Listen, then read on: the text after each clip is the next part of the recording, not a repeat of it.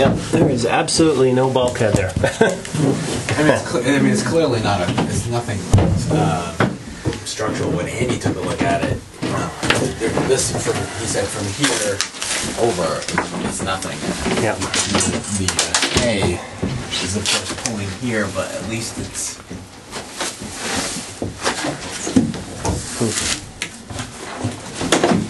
Well, you know what it is? It's not tied into this bulkhead. There's actual fiberglass on it. Yep. Yeah.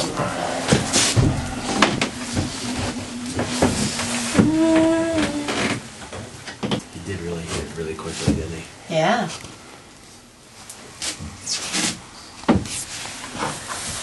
Definitely weeping a lot up here. Yeah, you know, I think that I mean, with a keel step mast, you're gonna get water come down here. Yeah, but look at that. Oh, there you go. There's one right there. Yeah. Yeah, definitely a lot inside that.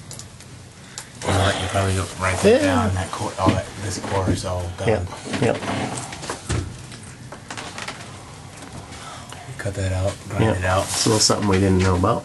This is, look at this here too. Yeah, that's from this. Oh, that's the cowl event. Okay. This one looks good though. There it is. This one looks like it's got some sealing on it. This one looks like it's got none. Yeah. It's kind of nice to get the little headliner out. You really get to see all this stuff. It's such a pain to put up too. I'll bet it is. And put an epoxy finish on it. So there's a headliner, but it's like, you know, rhino shield. You know what I mean? So he'll never have to deal with fabric again. But then of course you can't run anything over it.